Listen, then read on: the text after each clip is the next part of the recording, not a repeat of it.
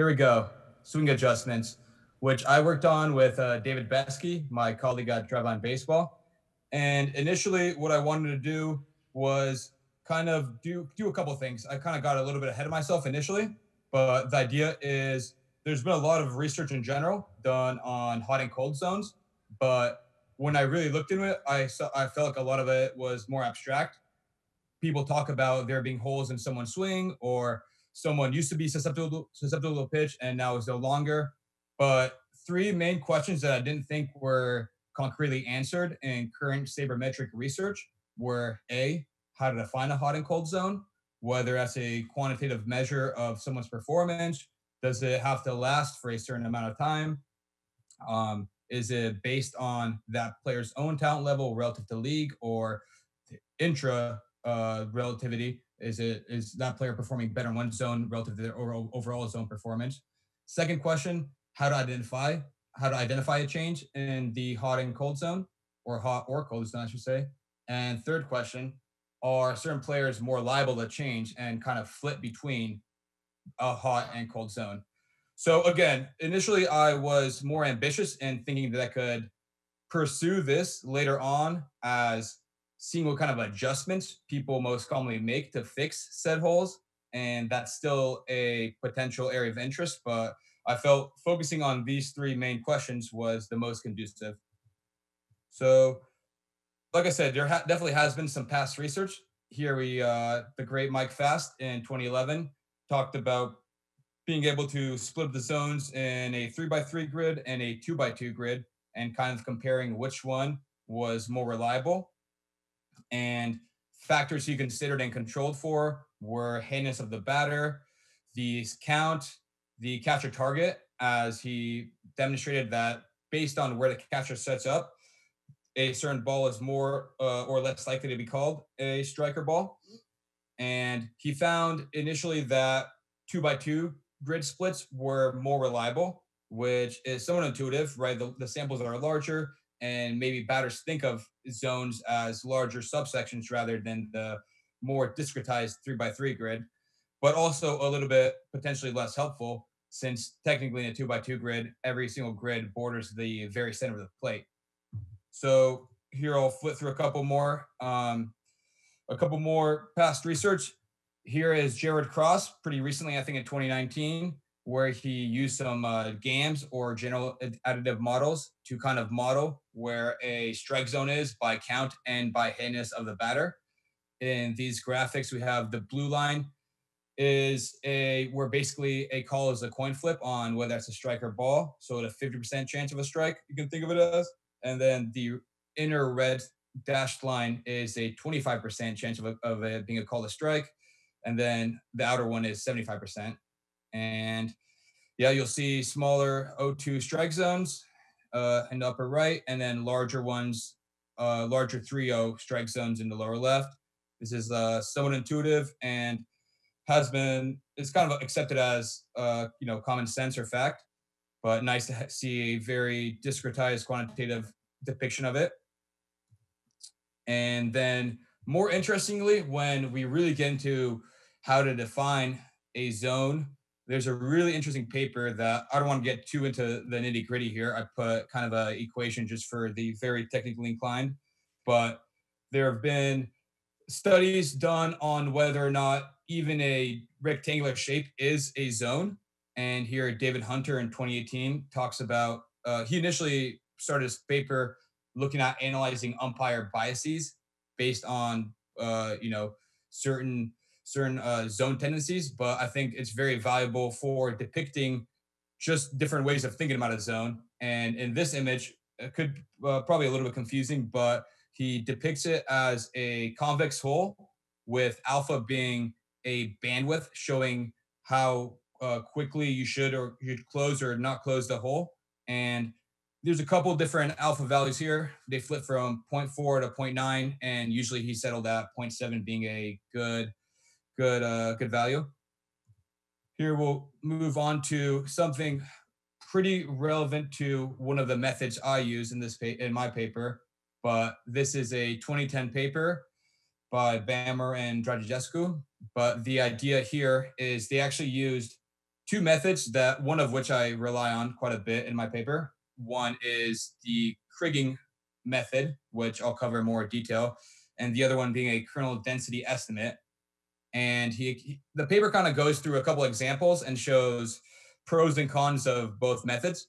Here, actually, on the left, the Tadis and Thames hot zones are both pretty agreeable across both Kriging and the kernel density estimate. While here we have Jose Reyes kind of get a little bit overfitted with the kernel density estimate, which happens sometimes when you don't choose an appropriate bandwidth.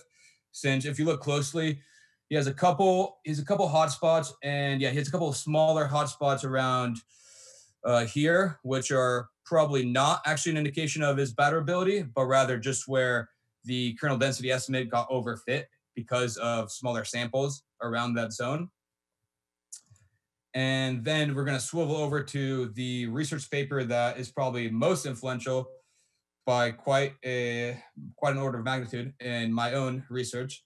And I'm only going to kind of mention it here and then go into it later in detail.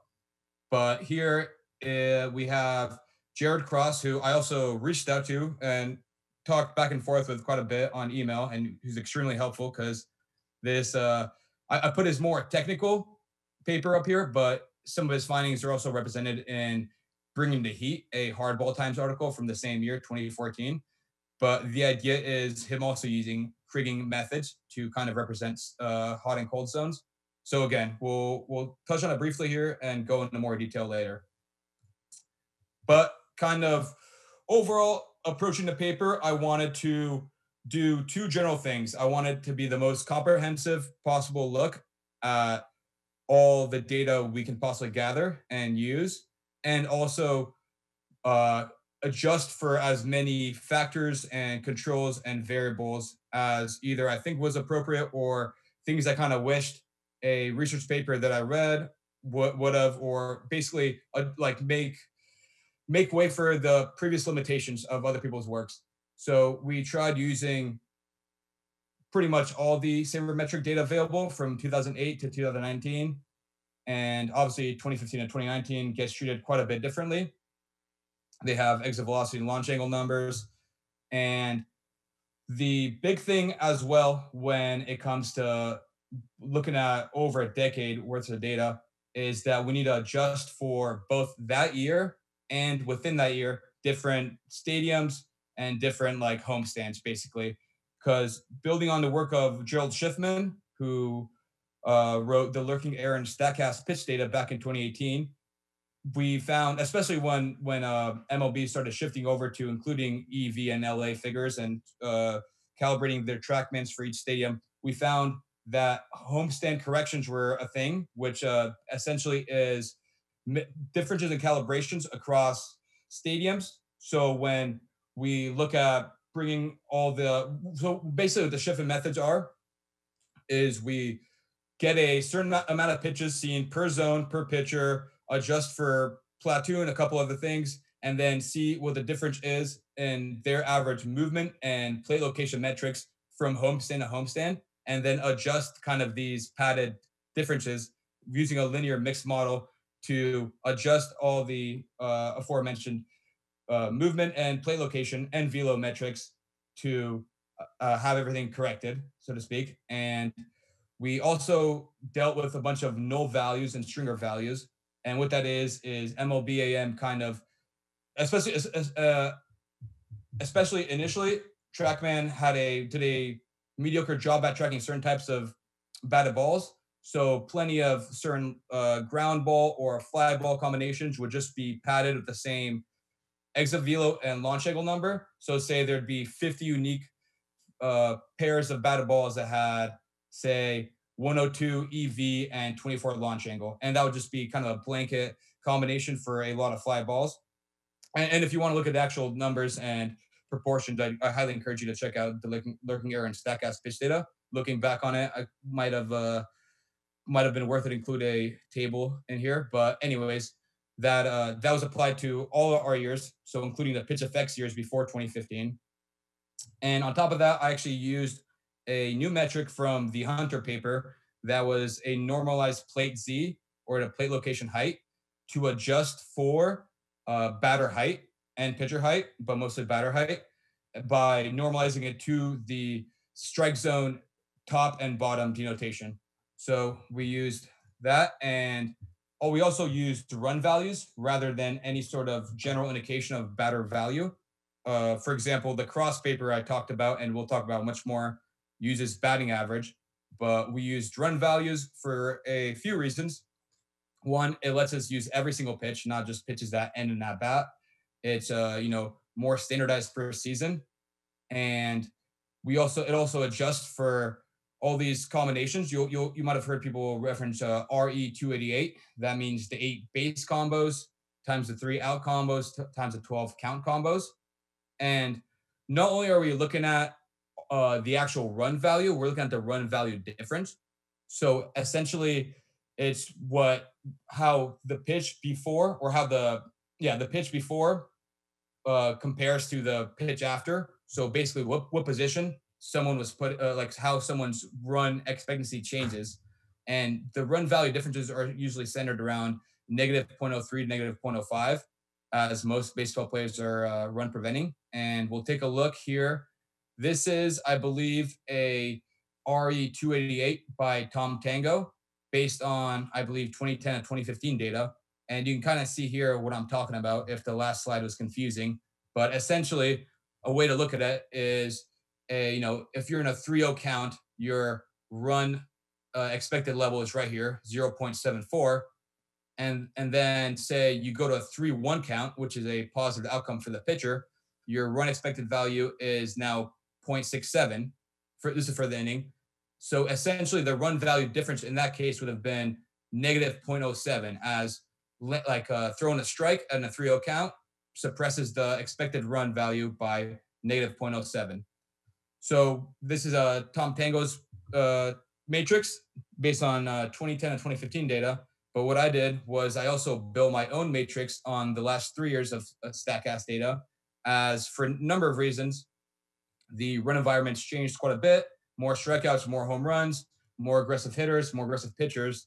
So I used this RE288 for the last couple of years, and I used the 2010 and 2015 for all the other years to essentially have each year as fitted as well, not overfitted, but fitted more closely to a accurate league run environment. So moving on, a quick overview of basically I couldn't make up my own mind and tried tackling this in 3 different ways. I used method 1. I looked at zones, how they're defined by MLBAM. So the 3x3 grid with 4 outside zones. This method number 2, and I'll have pictures of these up in a second, was Tom Tango's heart, shadow, chase, waste splits. And then method 3, which I'll go in quite a bit of detail once I get there, is the Krigge spatial residuals. So I concern myself less with the actual discretized grid zones and more with looking at the geospatial interaction of pitches. So that probably is confusing, and my hope is that'll be at least 5% less confusing after I get into it, but keep my hopes up. So method 1 and 2, these are the zones I used. These should be, at least, if not super familiar, somewhat conceptual. And the kind of split here is for Tango's zones. Essentially, in theory, 50%, 25% of balls should be thrown in the heart zone, kind of the middle of the plate. Around 50 should really be thrown in the shadow, which really is kind of, in theory, a 50% split between balls that will be called strikes and balls that will be called balls. And then the chase should hold around 25%, and then waste should be less than 5%. So looking at method 1 and 2, I had quite a few controls, as like I mentioned, looking through all these research papers, there are clearly a few factors that influence if something's called a ball or a strike, or what even defines a zone. So a couple of things I did. First off, I only focus on fastballs, as a few of these papers do.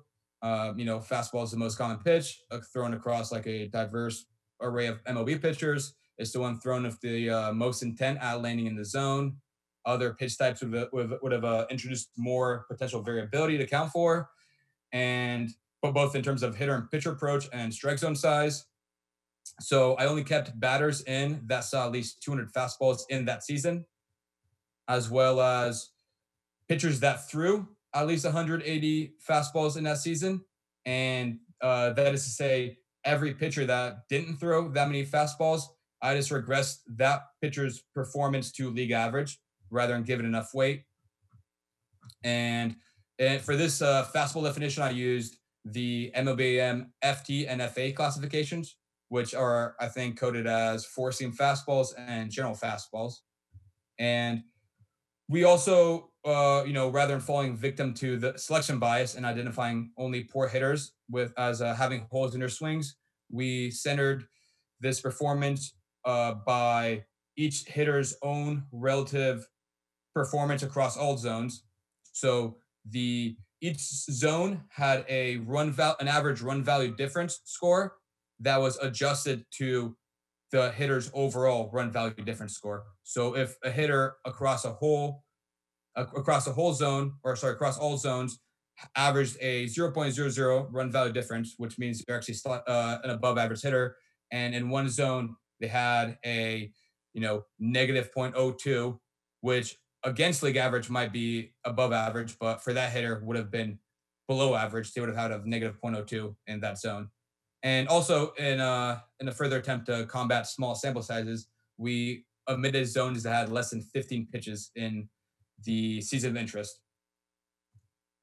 So here is method 3. So I mentioned I'd go back to the paper, and actually this is another quick overview of the paper, as it's quite technical. But essentially what the paper sought to do was split a zone in a 6x6 grid and construct a covariance matrix of batting average as distance between those locations, between paired cell locations. So for example, cell 1 in the top left corner with cell 36 in the bottom right corner. And then once that covariance matrix was established, it was used in a few of these simulations that I have listed below, or the simulation methods. We had Monte Carlo simulations for, and again, this is Cross's work. So this is setting the base for what I eventually did. I have a few key differences, but he ran Monte Carlo simulations across all those at-bat combinations and found the Kriging residuals performed quite concretely the best. And that is why I decided to use a Kriging residual myself. So going a little bit more in detail on this paper, because it's very essential to understanding the methods I myself used. We built a covariance matrix to get the phi and alpha values from an exponential decay model to use in future simulations, specifically the Kriging model. So the phi and alpha come from modeling so here in the covariance matrix, we have distance on the x-axis and the covariance on the y-axis. And these dots, as you see, are each point of interest across a combination of the Euclidean distance between the center of the cells. Again, I know this is quite confusing. So if at all you need to refresh Cross's paper after this, I highly encourage it. It's a much easier read probably than I'm making it seem. But some players could have, in theory, 630 combinations, 36 combo 2, and some could have just one if you only saw pitches in 2 of the discretized 36 zones. So interpreting these results, which is probably a better use of a quick overview of this. So the phi value 0.00162, the square root of that gives us the standard deviation in batting ability. So Cross used batting average. So since it's 0.04, we expect in a given location, if a batter hits 250, we expect 2/3 of batters to be between 210 and 290. And then the alpha, the natural log of 2 over the alpha comes out to 0.61 feet or 7.4 inches, which tells us the half-life of the exponential decay. So 7.4 inches, which tells us one pitch in a certain location tells us twice as much information as a pitch 7.5 inches away. So I'll kind of skim through this a little bit as we're getting bogged down, I think, a little bit too much technically. time-wise, but this is creating residuals. And if anybody wants to look into it more, it's the mkrig R function in the R package fields. But essentially, the Krigi was used to predict the value at a certain zone or a certain location, I should say, and then adjusted both to league average and that player's overall ability. So we did the same thing to begin with, split the pattern zone by zone or a 6x6 zone, build a covariance matrix, fit an exponential decay model to get our own equations, and then we would build a kriging to predict the second half residuals from our first half values. So the only difference in controls here is I kept in batters that saw at least 400 fastballs, since we have a way more grid zones to kind of account for, and I lowered the zone count for 5 rather than 15, since again we have 36 zones to build the covariance matrix. This is our own covariance matrix. The blue line is the same LOESS smoothing curve, and our own values are, so the 5 value is, the square root of that is around 0.01897, which means the standard deviation of the run value differential is around 0.02, which is much lower than the batting average, because run value differentials are on a much lower scale. And the half-life is longer as well, 12.6 inches.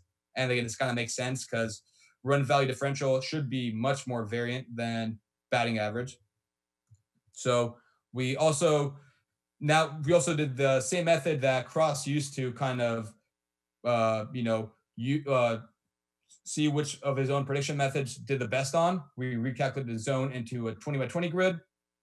We also adjusted everything to league averages, and we performed kriging on the spatial residuals with the phi and alpha values from our decay model. And here I threw in a cool graphic of what this looks like. This is Tommy Pham. First half or second half, he had wildly different performances against fastballs, even though if you look on the legend, the values seem so similar together because, again, we're looking at run value differentials. But I think this speaks to like some of the more nuanced and accurate heat maps that you can get via this method. So now looking at what actually changed. So first off, we had 3 different methods. So we kind of have to see what the situation is for determining what constitutes a changed zone. So we did, for method 1 and 2, we used a multivariate linear regression to predict, using all the information we had from the first half, to predict second half performance by each zone.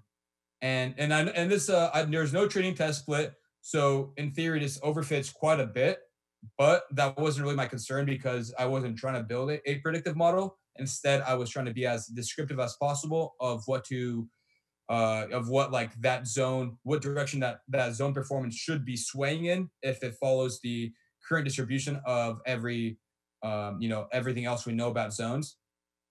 And then for method 3, we actually used kriging to predict the second half performance by everything we knew again about the first half. And for all of these, we kind of tested it based on weighted root mean square errors, and the weights were actually zone probabilities, the weights were zone probabilities, and we determined a changed zone and this was decided after quite a bit of time looking at how the whole distribution shook out and what the values were, but we determined it by a player's second half performance falling out of the bound of a root mean square error for that zone, plus or minus the standard error. So essentially, if we expect the root mean square error to be 0.01 and then the standard error is 0.01, we would classify any zone that had a difference of at least 0.02 run value differential as a change zone. So this is quite a bit to look at when looking at over a decade worth of data and 3 methods. So this is actually still something I haven't quite sat down and unpacked fully. There's a couple different ways to look at this, but for now, just like skimming over each method's own results, we looked at method 1 under the 9 subzone split, how many change zones happened by zone and by year. Method 2, I think it's worth mentioning or worth touching on that I think it's pretty noteworthy that chase zones had the most change zones, which I think makes sense from a hitter pitcher approach. And Hart has the least amount of change zones. You'd think someone's performance in the very heart of the plate should be the least impacted by natural variability. And then method three, since we have quite a few grids, we actually determined a change as having as a batter that has at least at least 26 of a possible 400 zones once we split the 20 by 20 grid falling outside that range. And the this kind of so I think what's worth noting here on whether or not, since this is fairly arbitrary, method one, if you have at least three zones changed, you're a changed hitter or changed hot and cold zone hitter. Method two, at least two. Method three, at least 26. So it seems quite arbitrary, and that's because it definitely is in part. But I'm pretty comfortable with it just from the way the numbers lined up. Since method one and method three, they have the same number of overall qualified seasons. Method two had many more qualified seasons as it only had four zones rather than nine or 400. But the overall qualified number of seasons and the numerator of changed player seasons are fairly comparable. So I felt pretty comfortable going with this. And then what we kind of more of the juicy part of the paper in my project was looking at what actually went into qualifying a hitter as changed or not changed. As so anybody who fit into any of those previous method, again, at least 3 out of 13, at least 2 out of 4, at least 26 out of 400. I pulled their player season averages across these metrics. This wasn't a thorough machine learning algorithm taking into account all possible metrics. I selected a curation of what I thought would be relevant things to look at a first glance on you like building in this case a stochastic gradient tree boosted model to see if any of these player season metrics impacted its ability to predict whether or not said player had changed from hot to cold or cold to hot. And I used that binary variable 0, 1, 1 if it was a change season, 0 if it wasn't. And again, looked at those metrics. And I kind of brought in the batted ball types at the last second, thinking it might account for things like, the fly ball revolution or rising popularity of launch angle and metrics like that. Players might want to change their batted ball distribution. And the good news is that despite all this, all the methods having been kind of built from different perspectives, I got similar results here. And we see here I used the variable importance function that the R package comes with, or the model gradient boosted model package comes with. And this plot, while very drab, kind of visualizes how much each variable has, how important each variable is, and predicting whether or not a hitter has changed or not changed. I trained on 3 interaction depth and quite a large range of trees. That might not be super important based on your own familiarity with random forest and tree boosted models. But essentially, what the importance score does is it kind of weighs how much removing said variable impacts the overall classification accuracy. So this is method one. So we see swing percentage, walk percentage, and ISO as the most important ones. Method two, ISO, K percentage, swing percentage are important ones. And method three, by quite a large gap, ISO and swing percentage. So overall, I felt comfortable in power and swing percentage being the largest indicator of whether a hitter is liable to change their zones, change from a hot and cold zone hitter, or change from have a zone change from hot to cold or cold to hot, or overall have enough proportions to qualify as a changed player for that player season. And then kind of wrapping up a little bit here. Here's some tabular stats. Don't have any p values or anything to go with this, but I found it pretty heartening that looking at overall player averages, swing percentage and ISO percentage also had fairly large gaps between changed and non-changed seasons, and even when I qualified what kind of change we're talking about, whether it's cold to hot or hot to cold, the kind of overall trend followed. And kind of wrapping up now. Yeah, like the kind of problem of introducing three different methods is we didn't really establish one exact precise method. A little bit by design, the lack of kind of established research in this made it less the goal to have any one clear-cut method, but more to introduce different things to look at and could consider, and three potential salient ways to do it. And I didn't really look at too much other things that would definitely worth looking at, like inherent pitch quality in the fastball, like making it like weighing whether it's harder, whether one hitter saw tougher fastballs in one subzone versus easier fastballs. Didn't look at how the pitch quality of the rest of his arsenal. You know, if someone has really good breaking balls, that might influence how hitters perform against his fastball. And the other thing is breaking it up by like very discretized zones kind of makes it less predictive of a pitcher's own quality when I split up the weighted run value differences by the actual by the actual zone, and kind of like sum those up by the zone probabilities. While batters did really well, they had a 0.8 correlation with their player season WRC plus. Pitchers only had a 0.4 with ERA. I think it went up to 0.5 with FIP. And other quick things, data sparsity. 2008 had a few missing around 30,000 rows of data missing. 2019, less hitters qualify since hitters are increasingly more platooned. So future work, I think the two highlighted in red are things I'm currently working on and things that I kind of still wanted to answer when I first started writing this paper. Basically, what the swing is on how many plate appearances, or in this case, pitches, you need to see to stabilize someone's hot and cold zone value in this metric. Also, looking at like specific subzones, is it different when you're looking at top of the zone, bottom of the zone, inside, outside? Further things that are worth touching on as well is just different definitions of these controls and looking at actual like pitch location and quality. And I think for now, like I said, I think it's kind of the forefront in this research field, and definitely has weight to attacking certain types of hitters in a hitter-pitcher matchup and creating, different and more descriptive heat maps. But like I said, primarily right now, I'm more concerned and passionate about the research side of things and want to continue to push that.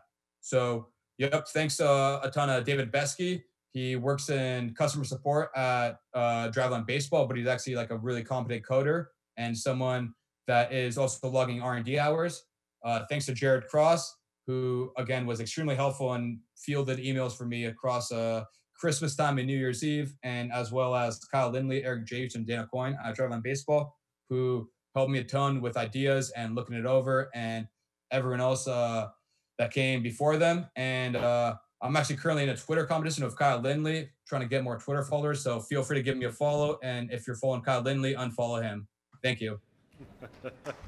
Thank you so much, Alex.